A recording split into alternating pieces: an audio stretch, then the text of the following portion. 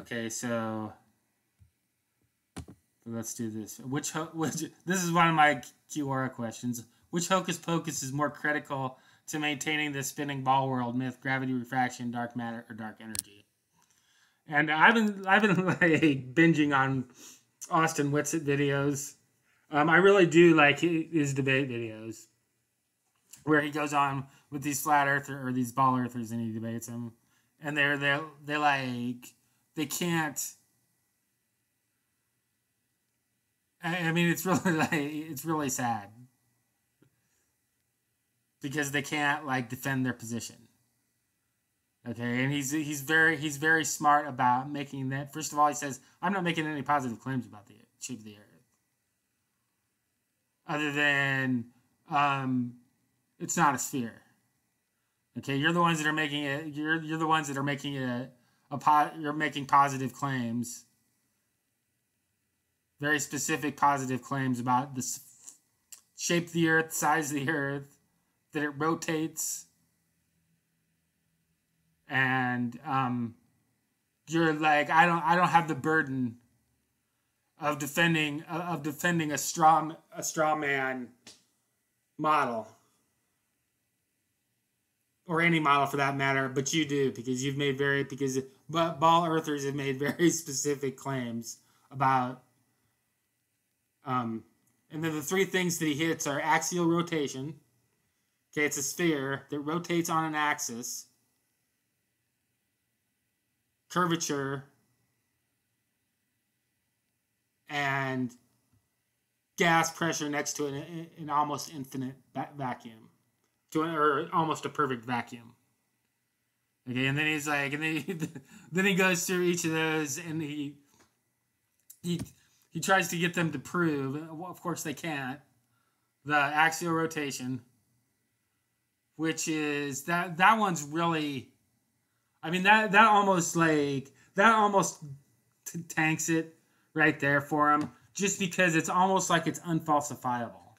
There's almost like, in order for a theory to be a scientific theory, it has to be falsifiable. There has to be a way to prove it wrong. And if you can't prove it wrong, then if it can't be falsified, then it's not. You're not talking about science anymore. But then he'll go on to curvature, and he always that's where he hits it out of the park. He shows this picture of a couple oil rigs off the shore, and the horizon is behind the oil rigs, and the farthest one out is 9 miles, is that right? Yeah, the farthest one out is like 9 miles, and the amount of almost 10, I think. And the amount of curvature, the horizon, and this picture is made shot from an eye height of 1 foot. They give them 5 foot, and so the farthest the horizon could be, the geometric horizon that there has to be on a flat Earth or on a ball Earth, would be like less than 3 miles, and an eye height of 5 feet. And the picture shows the rigs in front of the horizon, and the farthest one out is 9 miles. So the horizon, it's at least 9 miles to the horizon. So anyway, this is a question that I asked on QR. Which hocus pocus is more critical to maintaining the spinning ball world myth? Gravity, refraction, dark matter, or dark energy? So this is where there's like, okay, so gravity is one of their is what they invoke to explain why there's a pressurized gas atmosphere next to a vacuum, next to an almost perfect vacuum. Okay, so that's one, like, if they can't, like, and of course this is unfalsifiable.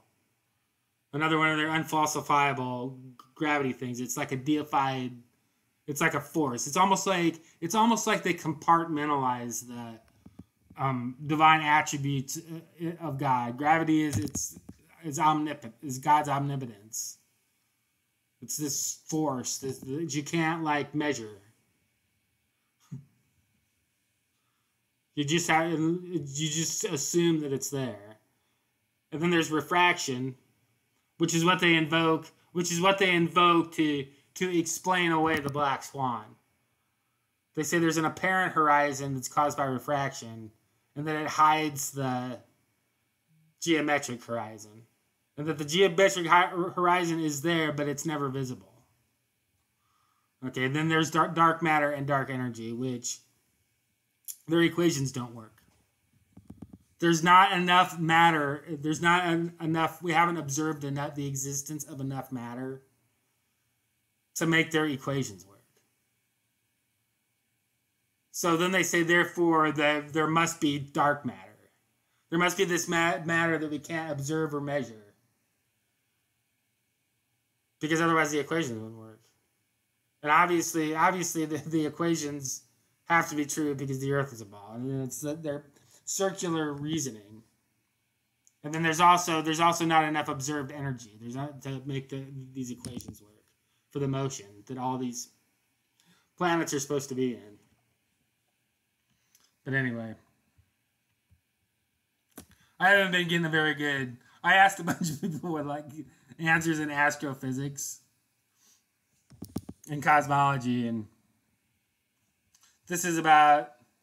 See here, in this woman, she says this. Thanks for giving me a good reason to mute and block you.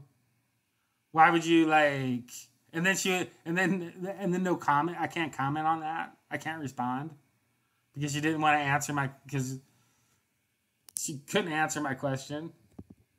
Okay, this one is kind of funny. Oh, this one, you're right. It's not a spinning ball. It's a slowly rotating planet. Okay, but this planet is a ball that's rotating, that's spinning. Rotating and spinning is the same thing. Okay, they're synonyms. Okay, the definition of spinning and rotating is the exact same. That is much bigger than a spinning. Science that doesn't even make sense. Science does sometimes look like magic to those who don't have the education to understand it. Okay, so here they're okay, and so that's what they can't like. If you don't like, if they can't prove their model to you, if they can't defend their position, they just say you don't have enough education or intelligence. Gravity is science. Wow. That's beautiful. Gravity equals science. Okay, is can be replaced with equal. So she's saying that gravity and science are the same thing. Which is gravity is religion. But it's not even a religion, it's part of a religion. But science is knowledge. I mean, if you want to go like simply put, but I always think of science as being a method by which you can like test certain claims.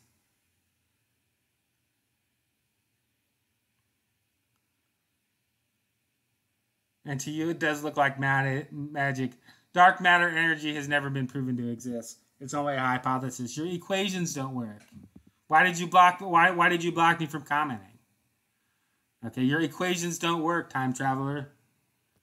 If you don't have dark energy and dark matter. So if dark matter and energy are only a hypothesis, then then your ball world is gone. Your ball world is not likely true. Although a hypothesis, there's some hypotheses that I suppose are true, but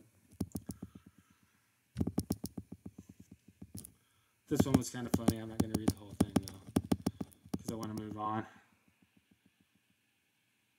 Okay, this one was actually kind of a decent answer. Kind of decent, but it's more just so, and denial is that gravity is hocus pocus. And so is refraction. The way they calculate refraction is to calculate the amount of the missing curve. They find out how much curve is missing based on, the equation of 8 inches per mile squared. And then they just say that the refraction equals the amount of curve that they can't show. And that somehow refraction hides the geometric horizon and makes it reappear farther away. So anyway, now real quick,